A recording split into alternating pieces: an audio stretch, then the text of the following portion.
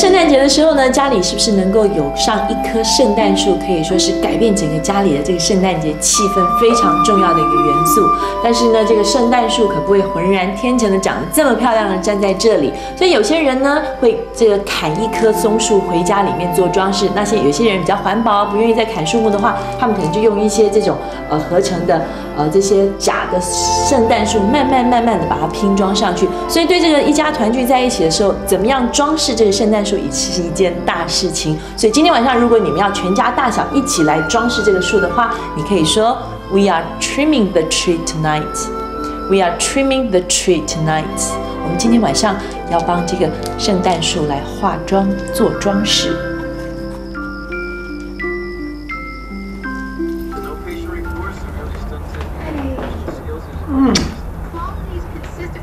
I'm glad you're home early. You haven't forgotten, have you? Of course not. Forgotten what?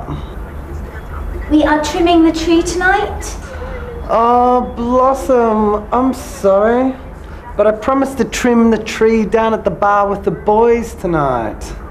A tree full of empty beer cans is not my idea of Christmas. Now, hold this tinsel. You're staying home.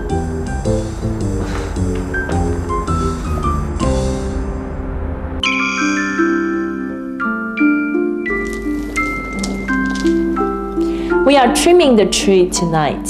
We are trimming the tree tonight. 我们今天晚上呢要装饰我们的圣诞树，或者呢你也可以用另外一个动词，你可以说 We are decorating the tree tonight.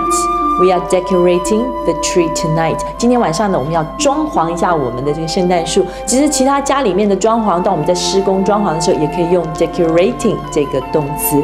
我们知道呢，像这些你看到叮叮当当的这些圣诞饰品，在圣诞节的期间是非常容易买到的。像这些饰品呢，我们就通称为 Christmas ornaments。Christmas ornaments 也就是圣诞的装饰品。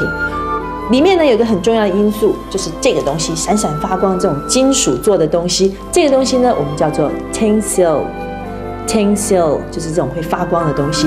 当你装饰完整棵树之后，最重要一个动作就是要让你家里面年纪最小的一个成员呢，要把一颗星星或者一个小仙子啊、小天使的这个东西放在树顶上。所以你可以说 Put the star on top of the tree。Put the star on top of the tree， 把这个星星摆在树顶上，那就大功告成了。